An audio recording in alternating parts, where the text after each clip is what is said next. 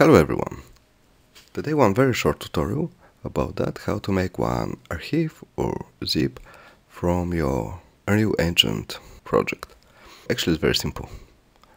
You can go on the file, zip a project. Get open the one window in your project directory and you just save it. So that needs a little bit time. You can also open the output log and see all the time what is saved. The zipping is completed and now we can see our zip data. Here when we open, it, we see that we have inside our project plugins, content and config.